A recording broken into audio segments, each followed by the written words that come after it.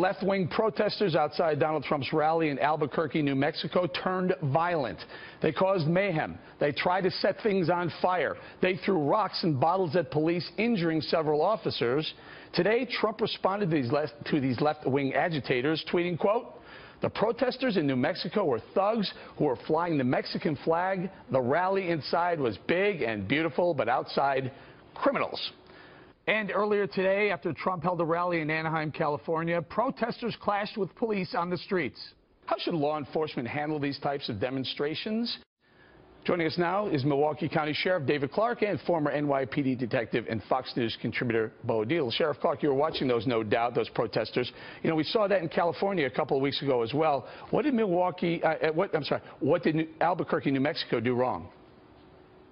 Well, it's not a matter of what they did wrong, but look, these are riot starters, okay, these people. They are criminal anarchists, and the only thing they understand is force. I'm bothered that the officers in these situations are taking on casualties, but very few casualties on the other side. These officers are under assault. Once the first officer is injured, once the rocks and bottles start flying, these officers need to be allowed to take the gloves off and to take an offensive posture and become the aggressor in delivering force to, first of all, protect life and property and also defend themselves. And those two things are not mutually exclusive. They can both happen at the same time. But this bend but don't break strategy didn't work during the 60s. It got officers killed, officers injured, citizens killed as well. You have to get these things under control very quickly or it starts to spread. I don't know why this police equipment, this squad cars, I'm tired of seeing squad cars out front being jumped and damaged by these riot starters. Look, all that equipment should be on the inner perimeter. I have given instructions when we have handled these things, and I have.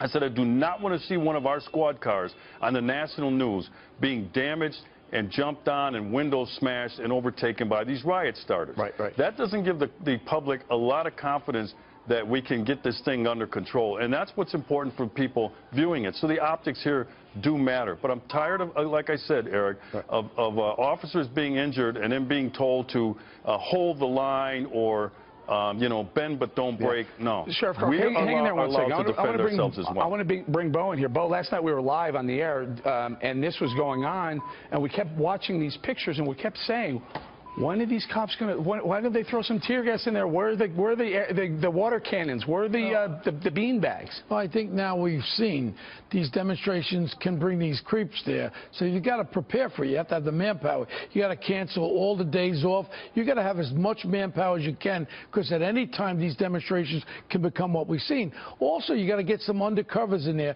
to point out the troublemakers and start making arrests. Start locking people up. Were they surprised? Were they caught by surprise, though? I think the way this looks here, they didn't expect that, but we have to expect it now, and it's not going to get any better heading into Cleveland. And when it goes into Cleveland, you know it's all going to come there, and what we got to do is we got to be prepared for it. And again, these guys are jumping on the police cars like that, destroying property. They should be videotaping. They should go out. They should lock these punks up like they should have done in Ferguson and Baltimore. Yep. They're destroying property. They're hurting cops out there. You know what we got to do? Have a precedence and lock these punks up. Sheriff Clarke, no one is more pro-law enforcement than I am. Every opportunity I get, I highlight the job that you two do, the heroic work that you do. My question is, why wasn't there a police chief telling these guys to make some arrests? They were pushing the crowd back slowly. No one got arrested.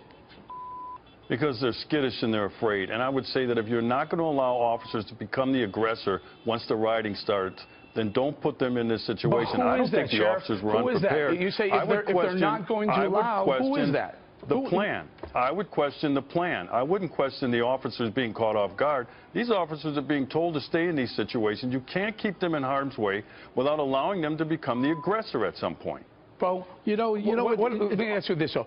It looked like they needed some more manpower, right? I could be wrong. It looked like it. Where was the governor? Why didn't the governor send some more manpower? Look at what happened in Baltimore when the cops were told to stand down. They were throwing rocks at them, and the cops were told to stand down when they were being pelted by rocks. Bo, but that was a different story. Baltimore was a race race was at the center of Baltimore. Still a riot. And there was agitation going. This is a complaint about Donald Trump. No, but the point is, this is a riot situation. You've got cops that were injured there. You've got property destroyed. This is a riot situation. What's going through those cops' minds when those punks are throwing crap at them, throwing bottles at them and rocks at them? What's going through their minds? All I know is that whoever's in charge at that point, they have to take charge of that crowd. And you got to get that crowd dispersed. You got to take collars out of it. You got to lock people up, and you've got to react to it. Sheriff, I got about 20 seconds.